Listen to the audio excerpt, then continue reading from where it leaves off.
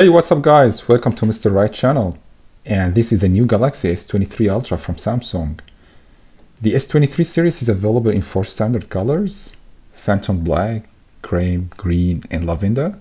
As you can see here, I am showing you the green one, which is the frontline colorway for the Galaxy S23 lineup this year. The green on this series is actually very different from the green on the S22 series. The former one is more of a military green, while this one heavily resembles a darker shade of teal. The device comes with the same previous design, but with a lot of enhancement and capabilities. The screen is now less curved than before, and is now protected with a Corning Gorilla Glass Victus version 2. This glass layer is actually the toughest in the market. The frame is now made from armor aluminum, and the device supports water and dust resistant of standard type IP68. The screen has a size of 6.8 inch of Type Dynamic AMOLED 2X, and it supports Quad HD Plus resolution. It comes with a 500 pixel per inch density and up to 1750 nits brightness. It supports adaptive refresh rate that starts from 1 Hz up to 120 Hz.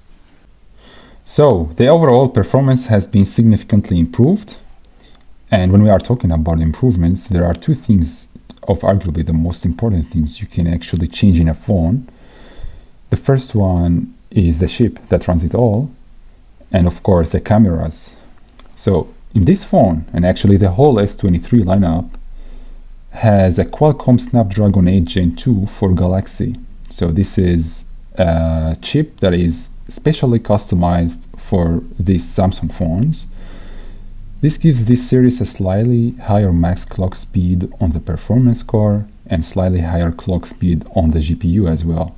So compared to the regular Snapdragon 8 Gen 2, it has now 3.36 GHz CPU for a single core instead of 3.2 GHz and 719 MHz instead of 680 MHz for the GPU. So it scores slightly better on benchmarks than the regular Snapdragon 8 Gen 2. And that, of course, gives the device plenty of muscle to make switching apps fast and snappy. This makes it capable of hard-hitting games like Asphalt and Call of Duty, so it can run both games easily at max settings with 0 frame drops or hitches. And of course, not only that, this phone gets some serious battery life gains. The battery is really good, so it's the same 5000 mAh power cell, but with this huge screen it won't die. So combine this excellent battery life with a pretty solid 45 watt charging that can go 0 to 100 in an hour, plus wireless charging with reverse wireless charging, and you've got yourself a battery monster.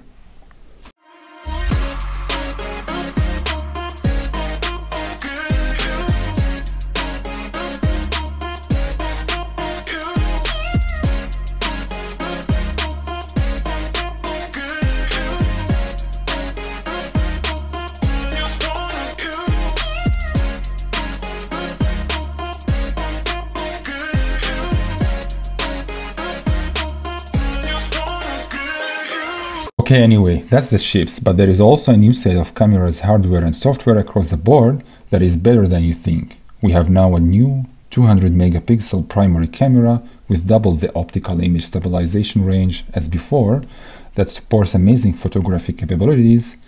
These improvements to the stabilization is so important here when you go from a normal sensor to a super high resolution 200 megapixel sensor. This will allow you to shoot literally 200 megapixel photos now. It will now correct up to 3 degrees of shake instead of 1.5 from before. This means it can correct from the movement in your hand much more, so you can hold the camera stable for much longer, so it can leave the shutter open to collect more light and still get a sharp photo.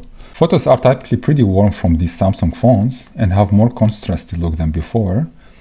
The photo size allows you to zoom in without losing quality, and it has a big range of good zoom performance. It has also enhanced night photo performance and better light withdrawal with astrography mode support. This mode enables you to capture photos of stars when the device is stabilized, and the software will help you with this mode. And also the video has been improved thanks to the better processing and new sensors. So it has a super steady mode and optical stabilization and works great in a variety of lighting. And on top of that, the camera supports recording videos with 8K with a frame rate 30 frames per second. The front camera is 12 MP, but with new technologies for better selfies results. It's better now when it comes to the night photos and night portrait mode. Now the selfie with the better software processing is very sharp, detailed, has nice color, doesn't flare too much, and also has a decently wide angle. This is an extensive improvement to the camera.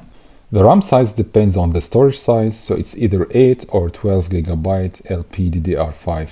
The base storage has also jumped up, so now it starts from 256 GB to 512 GB and up to 1 TB. This device that I'm showing you has a 512 GB and a 12 GB of RAM. If you want a pocket computer for work, the Galaxy S23 delivers in spades here too. It can easily run 3 apps simultaneously, and thanks to the huge screen, you can display them all at the same time with some window splitting. It also has a built-in feature called DeX that lets you connect to a monitor, keyboard and a mouse via USB-C hub and use it like an Android OS desktop PC. I believe it has the best stylus in a smartphone in the world, so you can also use the pen, mark up a screenshot and sign a PDF. The operating system is Android 13 with One UI 5.1 on top of it, and the device supports dual SIM cards and eSIM, but it also depends on the region. It also supports the latest Bluetooth 5.3 and NFC technology. And as in the previous series, it's protected by Samsung Knox and supports unlocking using the in-display fingerprint sensor, password and face detection. That was it. I hope you enjoyed this review, and if you liked it, please leave a comment and don't forget to subscribe.